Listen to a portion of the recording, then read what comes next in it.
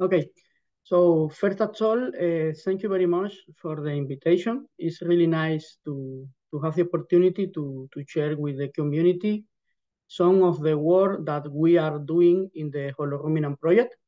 As you already mentioned, holoruminant is one of the new incorporation to the Eurofund project, and have the particularity, together with the 3D Omics project, that is not focused only on the host, but also on the microbiome.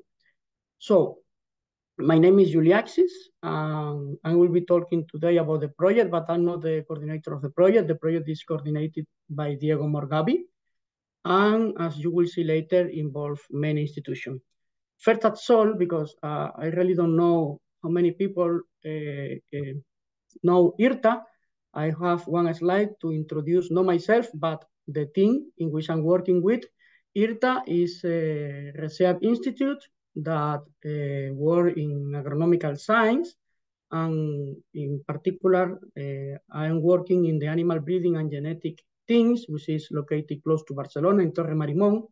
In our team, we are mainly geneticians, and we have expertise in different fields of animal production, quantity and population genetics, computational biology, and statistical and data managers. So the institution is this very nice building, and we have, in addition to our facilities, experimental facilities for to do wet lab, we have also experimental farms.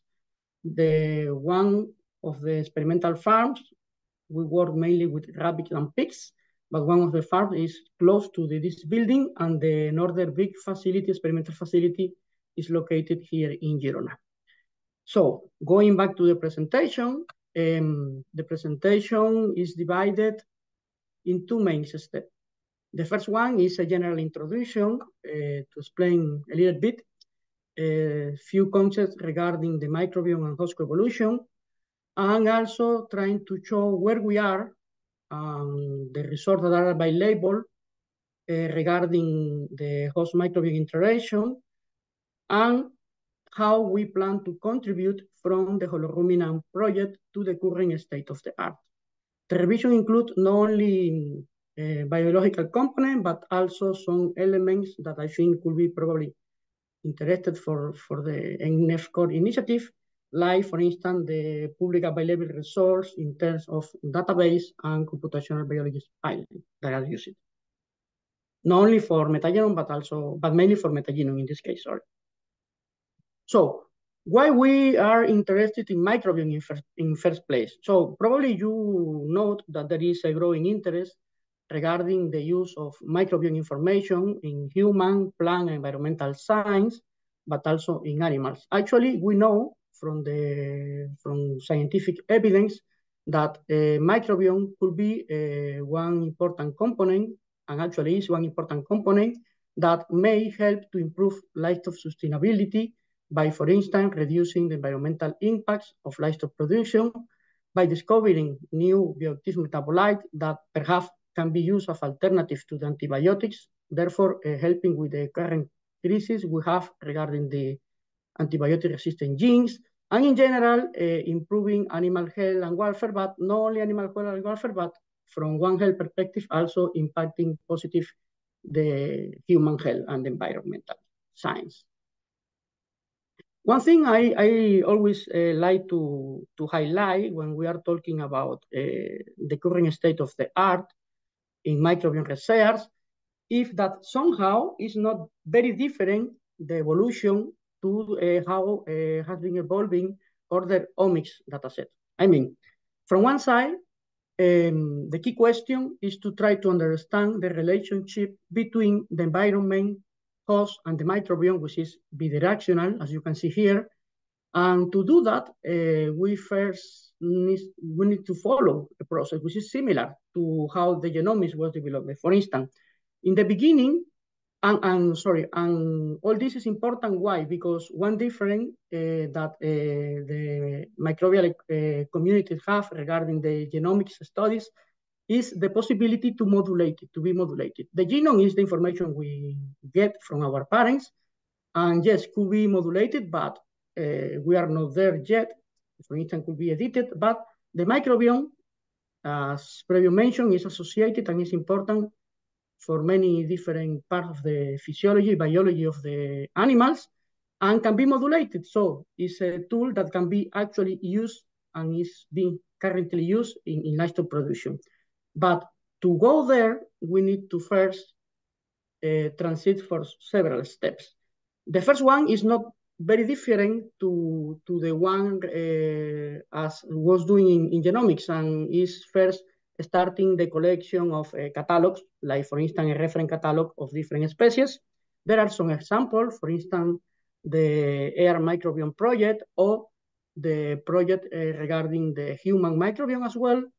Then once we have a good catalog, we start to asking different questions of how these microbial population are associated with different traits. And a good example that demonstrates this natural evolution is, for instance, the second part of the human microbiome project, in which once they have the catalog, then they start to asking for this kind of question, trying to answer this kind of question, looking, for instance, for the association between the microbiome and different diseases in human, and also just to mention some example in animals breeding, in animal production, we have initiatives like the holoruminant and the 3D omics that try to go deeper on that, not only in the bacteria or the microorganisms that are there, but also mainly in the functional role they are playing in order to be able to modulate it and be able to use and incorporate it as tools in animal breeding. For all these studies, in particular in human, we know that the main driver of the microbiome composition in human are the diet and the lifestyle. And in this particular case, there is also evidence that the host genetic or host genetic factor play just a minor role. But I think we are all agree that when we are working with livestock, we can do better in the way that there are many factors that differentiate livestock production of human population. One of them is obvious, the domestication, the dietary control, the breeding program, and the environmental control. All these together reduce most of the environmental variance that impacts the allobiomes, and therefore facilitate some consequence to modulate the microbiome. And all this results in a terminology that is the partner of fidelity. Basically, this terminology evaluate how strong is the association between the host and the microbiome across generation. And as a result of all these factors, the partner fidelity in animals is stronger than in humans. Therefore, one thing that is important also to mention is that this, I will say it, a strong dependency between the host and the microbiome is not uniform across the animal tree for life, but in the top, we have ruminants. And ruminants are indeed a good example of a strong dependency and actually an obligatory relationship between the host and the microbiome dating back 50 million years ago.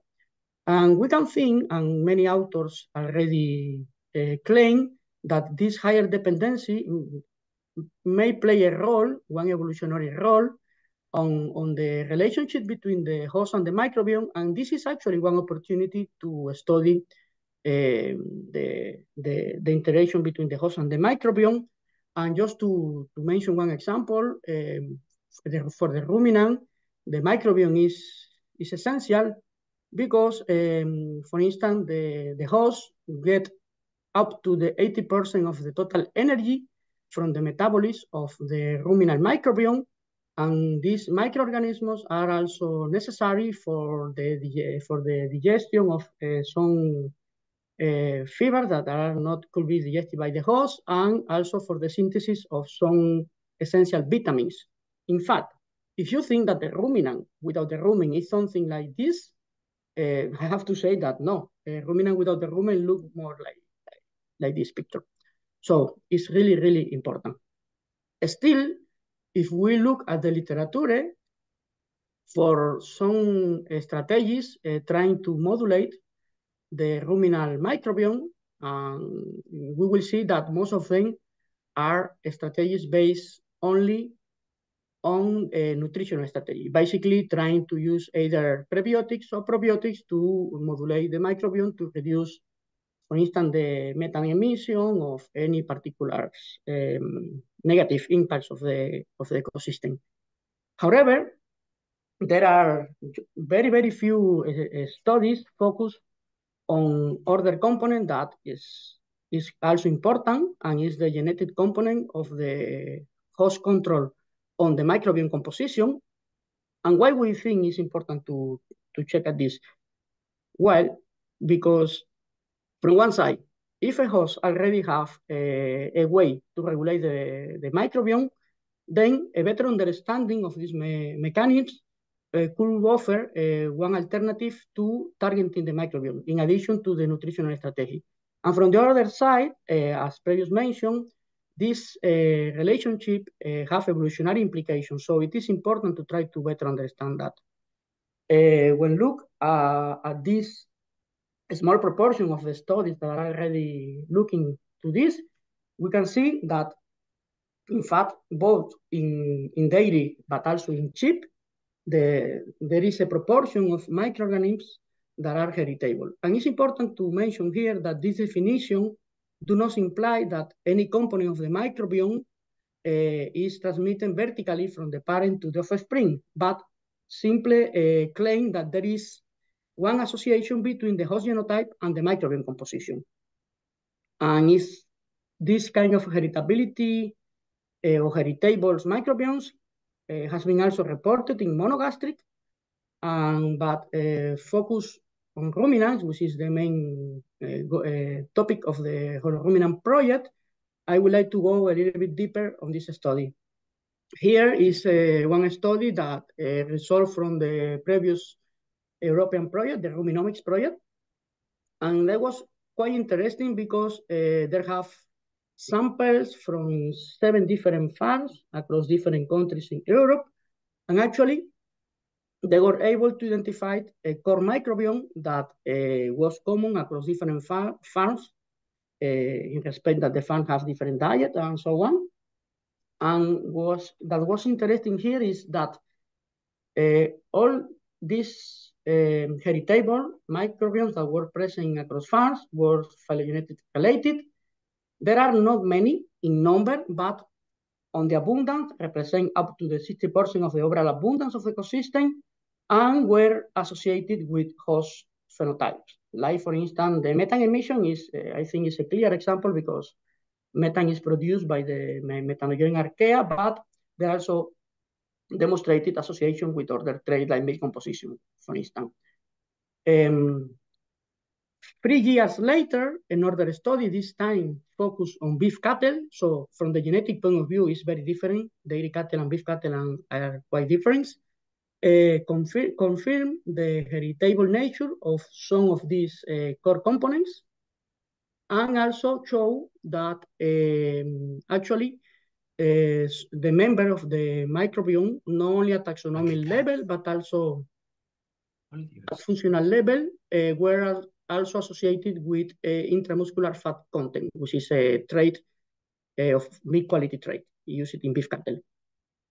And as you can imagine, from as genetician and microbiome enthusiastic, for us, that was a fantastic news, because these 2 independent studies and other studies I'm not mentioned here clearly show that the microbiome meet 2 important criteria to be considered into breeding programs. So there are some part of the microbiome is heritable and are associated with host trait. Now we can start thinking on a strategy to include this information in breeding program as well.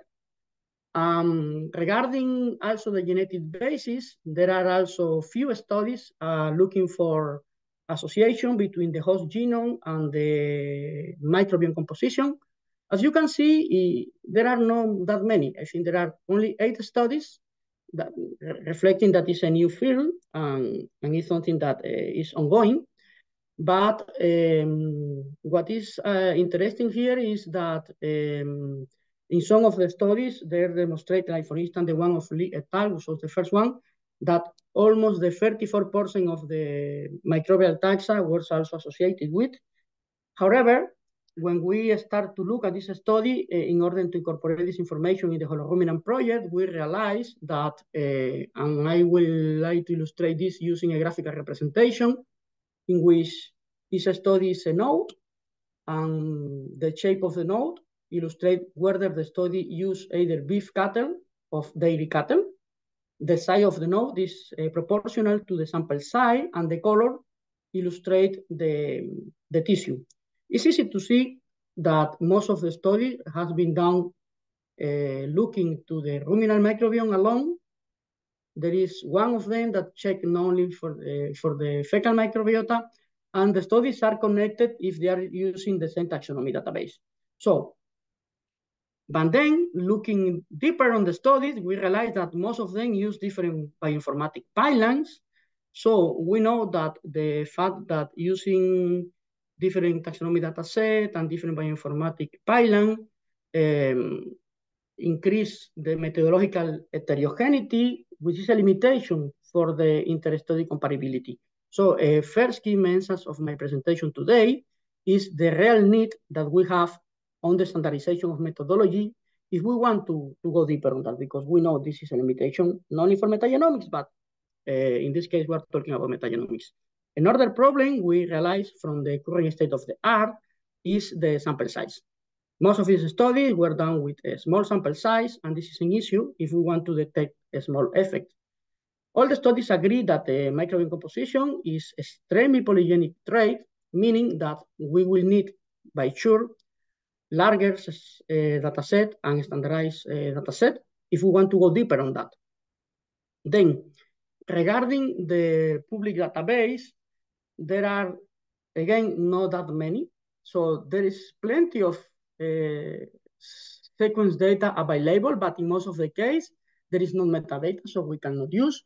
The only exception are the ones you see on the screen. From one side is a gene catalog of reference that we did. It's something we did when I was doing the postdoc at France in collaboration with the BGI in China and also in collaboration with the INRA.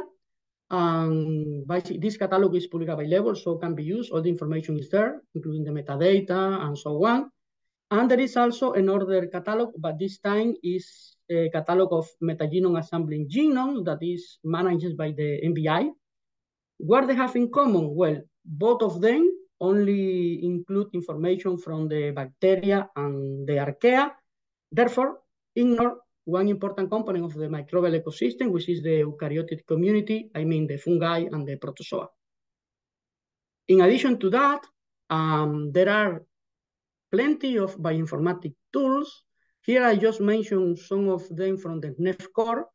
The first one is not really designed only for metagenome, but I would like to highlight because I'm using to recover public information in the holoruminant project.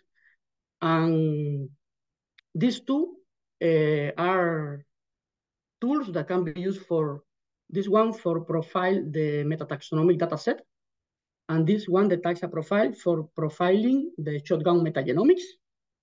There are also tools not only for profiling, but for the node assembly. I'm using a lot the MAC, not in the holoruminant, but in my own projects working with pigs. And there is also the MetaDenop, which can be used also. In this case, the MAC is mainly thinking for metagenome assembly from metagenomics alone, and the MetaDenovo is mainly designed for the metatranscriptomic analysis, the node metatranscriptomic. And in order to go further on the functional classification, there is also this tool, the FunScan. So all these tools are available in the list of pipeline of the NEF core initiative and can be used. So taking all this in consideration within the holoruminant project is a project that involves 25 partners, not only from Europe, but also for the States, Canada, Israel, and Australia. We plan to characterize the establishments and the dynamics of ruminant microbiome, because I forget to mention, but one important limitation of the current state of the art is in most of the case, the studies are done in a single point. and the microbiome are dynamics, as you can imagine, but most of the studies are ignoring that. In holoruminant, we want to consider this to try to determine the connectivity between microbiome, not only from the rumen, because most of the studies, again, are focused only in the rumen, but we want to also sampling different body size, try to go deeper if we can standardize all the data set on the genetic basis and the association with the key performance index. And when I say key performance index, I mean phenotypic information, okay? And why not to try to facilitate the adoption of the results by the farmers. So the project is divided in 7 work packages. Today I have no time to explain all of them, but one thing I want to highlight is that work package 2 and work package 3 are the one in which the experiment is being done. Work package 2 is mainly focused on the following the samples, the colonization and the developmental stage, so it's longitudinal, as you can imagine. And the work package 3 is also longitudinal and is focused mainly in different challenges. For instance, trying to see the evolution across different disease when you have healthy disease samples, for instance, or particular scenarios. And today, considering the meeting, the goal of the meeting, I would like to explain a little bit most of the work done in work package 1 and work package 4, which are the work package focused on the analysis. The work package 1 is coordinated by Chris from the Queen's University of Belfast, and basically have 4 different tasks that, in my opinion, are really, really important. The first one, as I already mentioned before, we have a problem with the standardization. So the first task is focused on the standardization of the methodology. The second task is the consolidation of metataxonomic studies, public available, data public available. And that's why I previously said that there is plenty of data set, but in most of the case, we cannot use because we have the sequence, but not the metadata. So it's really bad. The consolidation of microbial genome, so the same idea, but no focus only on cysteine, but on shotgun metagenomics, and the generation of novel dataset. I mean, when I say novel dataset, I'm meaning the dataset that is generated in work packet using the sample from work packet 2 and work packet 4. This is not only dataset from metagenomics, but also for functional, for instance, metaproteomics and metatranscriptomics as well. Then in the work packet 4, which is led by Phil is now, he moved from Norway to Australia. And we have also 4 different tasks. The first task is focused on, again, on the generation of metaproteomic dataset. Then the idea, basically, the main idea of this work package is to integrate the information and put all together expertise in ecological and genetics in order to try to better understand the interaction between the host of the microbiome. That's why, as you can see here, in addition to the metaproteomic dataset, most of the other tasks are associated with a specific question, like network analysis that will be done at Norway, but also a constraint-based model. And in my case, together with ICSI from Israel, we are leading the task 4.4, which is focused on the identification of microbial biomarker. I mean, microorganisms that are associated with the phenotypic trait, but also trying to go deeper on the genetic basis of microbiome using classical genetic quantities, but also running GWAS and meta-analysis. For the task 4.1, the idea is to try to get high quality metagenome assembling genomes. Why? Well, because there is plenty of information, but we want to provide better information regarding not the quantity, but the quality, and also try to go deeper on the functional genomic information, which is limited. I mean, metatranscriptomic and metaproteomic across different body sites. And another thing that we believe is relevant, is important, is try to generate eukaryotic genomes, not only genomes from bacteria and archaea, but it is a challenge, actually, you know. It's a challenge for many reasons. The first one is because compared with bacteria, the protozoa and the fungi the abundance is lower. in addition to that, the genomic context also matters here. They have microchromosome and high-AT content, which make difficult the assembly even using high-C technologies. And I have one experience that I know that people like to show good result, but I will show no good result. I think it's important also. So here the idea was we get from the cryobank of INRA 3 different protozoa. So we strand the DNA, do the sequencing, and did a hybrid assembly using nanopore technology and Illumina technology as well. Once we have the data, we did the taxonomic classification and also the novo assembly. And for our surprise, we get at taxonomic level, as you can see, most of them are bacteria. So at MAC level, the same. So we was able to recover for 156 high quality MACs, but all of them for bacteria, no a single one from protozoa. So it's really a challenge, but we have a plan B. And there is this study from 2 years ago. In this study, they use a very different pipeline, basically integrating single cell sequencing with other technologies. And they were able to recover very nice genomes of protozoa. So our plan B is to use this genome as a reference and try to map against the genome. Or I'm not sure if we can do it in the frame of the project, but in the future, try to follow a pipeline similar to this one and see if we can recover protozoa from the dataset we are generating. Going to the task 4.4, which is the task in which I involve.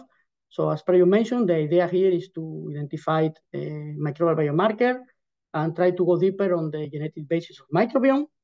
To do that, we will work with 2 different datasets. From one side, we have 500 samples, and for these 500 samples, there are samples that will be generated in Word Packet 2 and Word Packet 3. We will get functional information, metaproteomics, metataxonomic, and high-quality MACs. So we plan to put all this together and try to see if we can, by using integrative approach, we can identify and better understand the biological mechanism regarding the association between a particular microorganism and a phenotypic information. From another side, for the GWAS analysis, we have a larger data set, but is mainly focused on metataxonomy. And the idea here is to use the dataset that will be generated in the frame of the project together with 1,000 samples from the previous proteomic project and try to see if there is any association between the host genome and the microbiome, or why not if any particular keystone microorganism that is identified previously is also associated using one independent dataset.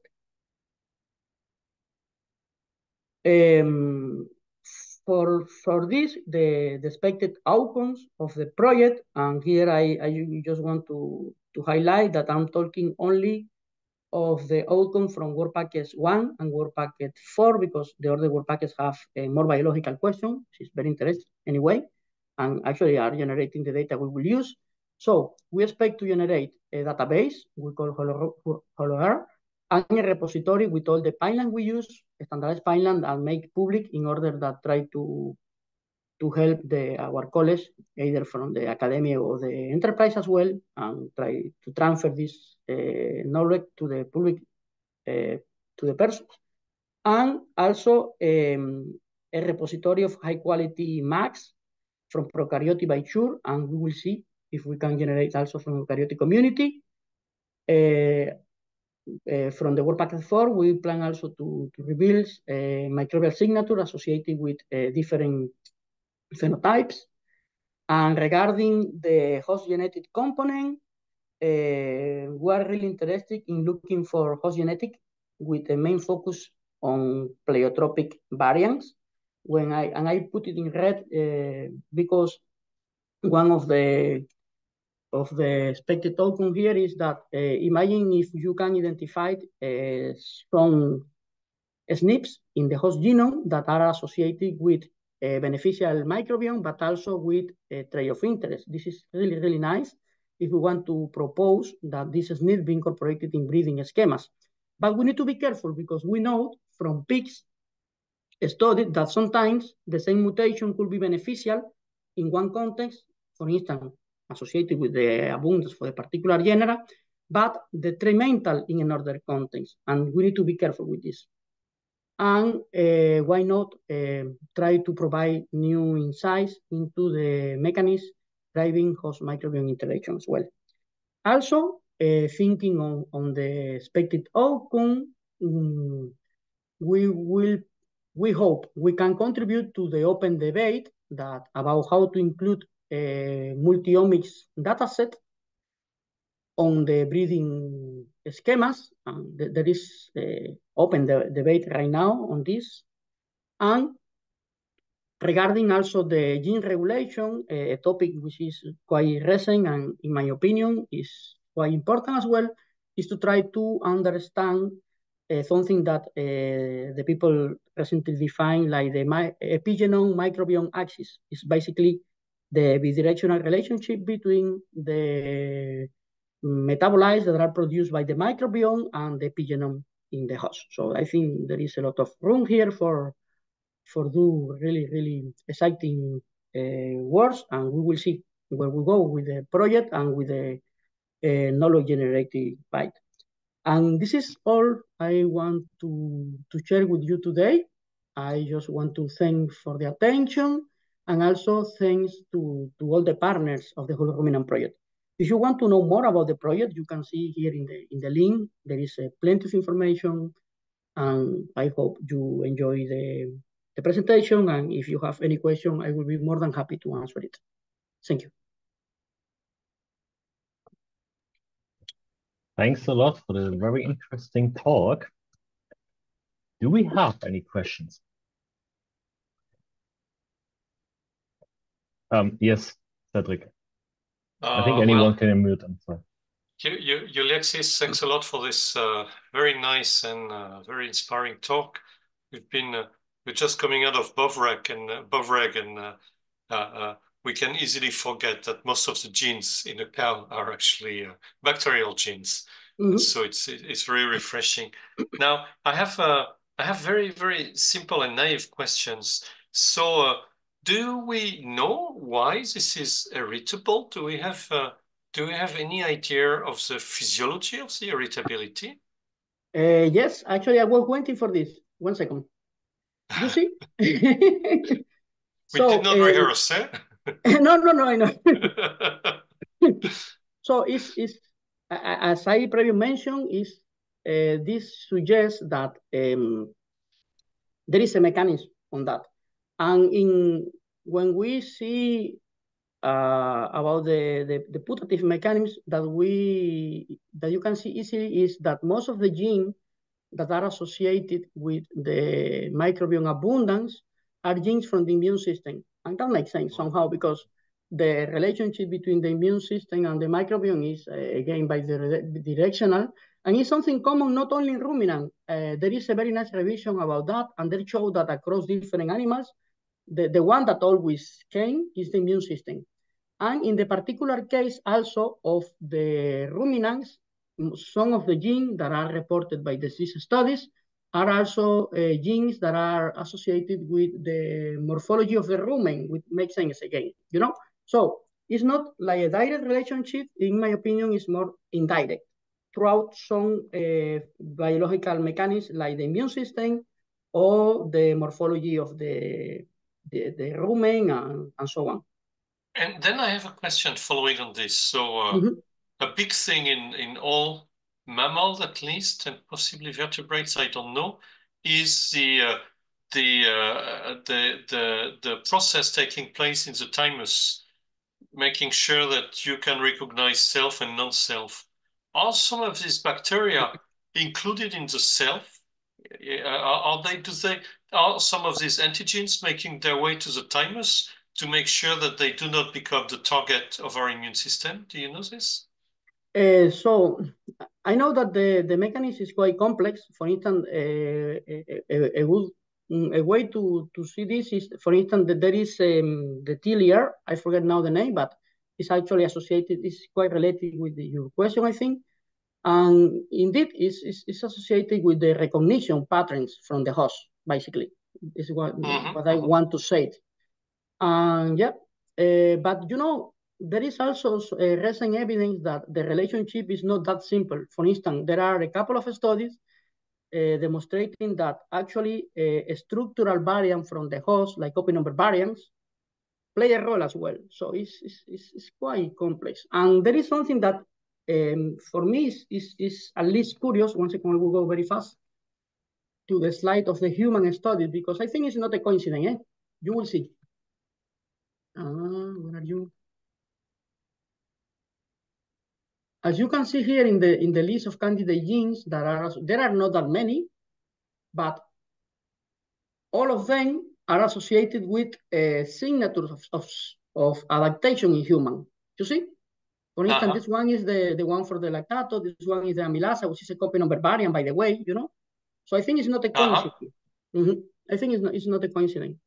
That's very interesting. And because you were mentioning that IRTA is close to Girona, which is getting very, very dry these days, fortunately less now. So what is the relation between the microbiota and adaptation to dryness? For instance, we read these days that camel milk is becoming a thing because in big chunks of Africa, camels are replacing cows to produce milk. Well, there are obvious physiological adaptative traits in camels, but does some of these adaptation pertain to the microbiota? Is there any evidence in this direction? So I'm not working with camel, but we are actually evaluating in a different project, in the holoruminant, the effect of some environmental stress situation. And it's true that this kind of situation can shape the microbiome. So I assume yes, but I really don't know because I'm not working with camel. Yeah. Okay. Thank you very much. But it's a good question, actually, Cedric. Yeah. Okay. Do we have any other question for you, Yuliaxis? Yuliaxis, yeah. Yuliaxis, sorry. It's challenging for a French. Yeah, Sabine? Yeah, nice talk, Yuliaxis. My question is relating to the genetics. Like, is there any studies that relates the, direct genetic interaction, for example, the epigenetic changes in the host when there is the composition of microbiomes or something like that? In human, yes. In human, yes. The one I showed in the end, I think if you are interested on that, which I think is really nice topic, I highly recommend this paper. Actually, it's a paper from 2 weeks ago, something like that. I was preparing the presentation, and I always like to go back to the literature, and I saw it, and it's amazing. This one, you see, this is a revision of that topic, which is really fantastic in my opinion. In animals, it should be. I'm sure there are having a talk, the epigenetic and the microbiome. But I think it's really an interesting topic to investigate. I think. Yeah. Basically, it's through the metabolite. There is the most evidence are for a metabolite. The name is butyrate. The butyrate acid, sorry. And there is a lot of evidence demonstrating, but it's not only butyrate. It's quite complex. I really recommend this study if you're interested on. Okay, thank you. You're welcome. I mean, it's a stupid question, but I have often challenged my students saying that if there is life in outer space, they have labeled us as mobile bacterial growing devices. And I would just like to know because you probably have an idea on this. What is the ratio of the biomass produced by the microbiota versus biomass produced by the animal during its lifetime? To be honest, I don't know, Cedric. But I will. Yeah. Okay. Sorry. But because that's the thing, as I show you in the slide regarding the dependency varied a lot between different animals. So it's a difficult question. Because I have the impression in cow or maybe even in human, our bacteria through the recycling, produce more biomass than we do, no, through our entire life. Probably yes, because you get in the rumen is full of microbiome, yeah. But you have also everywhere. So more, they have more gene than us. Yeah. They are more numerous than us. Yeah. And they weigh more than us. So we're just we're just a container. Yeah, you know, a good example going back to the question of the space is that just in the gut we have a large number of microorganisms that starts in the Via Láctea. You know, it's amazing. So. And so reorienting this discussion a little bit more towards NF Core. So you nicely selected a few NF Core pipelines, which I think is great. Is it out of courtesy, or is NF Core really a nice shopping place featuring everything you need, or are there gaps? No, it's not a courtesy because there are tools that I'm using in my national project. In the case of Holorumina, and they're very useful, by the way. So thank you for that, for doing that to the community in general. In the case of Holorumina, the problem we have, and I don't know if Daniel is there. No, he's not. Because Daniel Fischer is the coordinator of the bioinfo in the project. And we was discussing in the consortium, and the problem we have is that we want to create a pipeline that put all together. I show the different pipeline and what they can do. There are different, obviously. And the main idea of the project is to have a workflow that do everything in a single step, you know? And that's why we are trying to develop this from the scratch. But I think, in my personal experience, working with metagenomics, either metataxonomy of shotgun, the tools that are available on NEFCore are really, really, really useful and really, really help me a lot with my national project, you know. This is very nice to hear. And also something to bear in mind, and that's an ongoing trend now. You know, an F-core is many things, it's two things. An F-core is a collection of tools, and these are some of those you've been talking about. And it's also a standard to make sure that the tools are interoperable. For instance, we have seen that the Sanger now hosts their own Nextflow tools under an umbrella that is not the NF Core umbrella. It means they don't have to talk with us when they decide to do a new pipeline and when they want to change it. But from what I understand, they are also using the NF Core standard because it's a good standard. And you also have all the nanopore tools that have been Nextflow for a long time.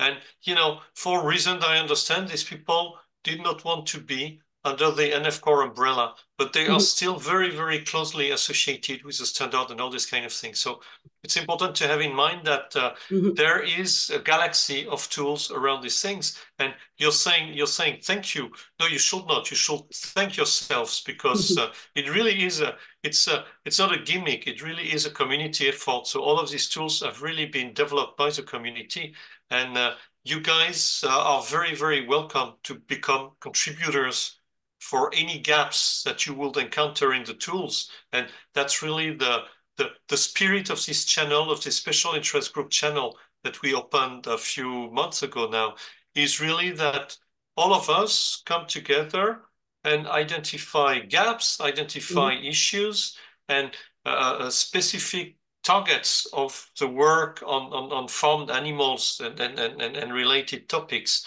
so that all these things will be addressed. So in the months to come, we will very soon launch a call for roundtables topics, you know, a topic we're trying to bring together 4 or 5 people with the same interest and having a discussion after the talk. And so it seems to me that gaps in microbiome analysis will certainly be an interesting topic, no? Yeah, we're very happy to contribute. And actually, I think it's important to work on the diffusion of the tool because they actually include the gold standard tools for metagenomics analysis and are repetitive also, you know, better than me, the advantage of the NetFlow, NetCore. But many people still don't know. So I'm doing my best to try to get to the community and to say, hey, we have this resource, which is amazing, so let's use it. And let's improve it as community. Yeah. And one of the things that came out when we were doing BovRec, and that was a nice discovery, is that And this goes back to the origin of Nextflow. Nextflow was developed in a small lab, and this is not something where we had money to train people and all these kind of things. And unsurprisingly, Nextflow was really very rapidly caught up by other small labs because they didn't have the resources to do very, very fancy stuff, and they needed the stuff to work. And when we wrote the FANG NF core paper that was posted on bioRxiv not so long ago, we found that one of the reasons for the addition to Nextflow is that it's easy. You can do it gradually. You can move gradually from Bash to Nextflow and from Nextflow to NF core, and all of these things are gradual, and you still get results that are usable even if you have not moved entirely to NF core. And so that's one thing that is important. And also, I see that Jose has just posted on the chat a reminder that we will have the Nextflow Summit at the end of October. And so, of course, anyone wanting to contribute on the work they have done on NF core is welcome to attend and to send an abstract. The call for abstract is still open for a few days, I think. Thank you, Jose. The call for abstract is also until Friday. Yes, Yeah. until this Friday, next Friday. Yeah. One short, quick question with respect to the standardization. You mentioned several studies that use different analysis, which highlights the need for standardization. But is there any information on some kind of a benchmarking, basically an analysis that checks how different the results from these different analyses are? Yeah, there are some of them. I can share with you later if you are interested on that, but there are some of them. Yeah. Okay. And I do also benchmarking, independent benchmarking, because the field is moving so fast, and there are new tools, amazing tools there. But as curiosity, I will say I will always like to have an individual, independent benchmarking. Yeah, but there are some papers.